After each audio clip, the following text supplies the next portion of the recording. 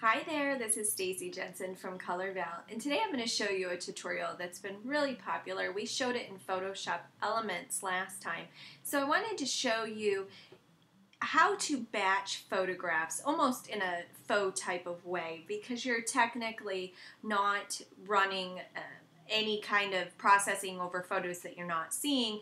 You are still batching in the sense of dragging and dropping everything that you've done without having to do any extra work and saving yourself a ton of time.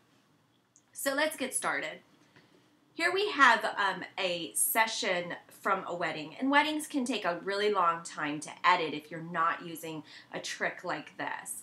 Let's go ahead and put a black and white action over it. So I already edited all of the color photos. Now I want to black and white them.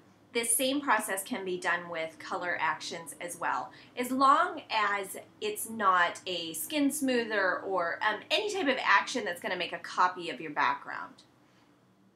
Okay, so we are going to use let's go with the matte black finish. So what you do is you run the black and white the way you want it, adjust any of the layers that you have in there. So if we needed to turn things on or turn things off, we would go ahead and adjust them now. Once you're done with that, you would grab all of the layers in your layers palette. For Photoshop users, this would generally be a group.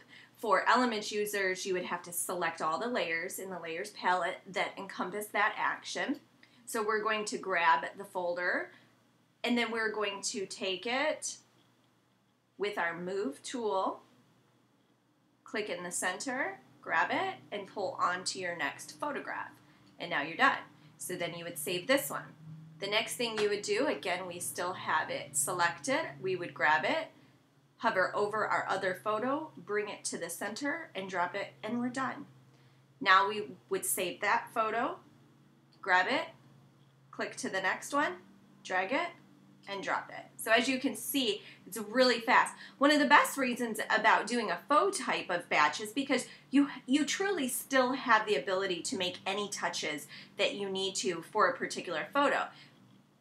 Some photos, the exact settings for the layers aren't going to work, and if you batch it and you've never looked in the image, you may not know that this one, the exposure is off slightly, so you can come in, drop down the list of layers, and make extra adjustments. So for this one, maybe we would turn down the air, but we still have the same exact feel, and the editing was much faster. So I hope that this helps you. Thank you so much for watching, and please come visit Colorvale Actions.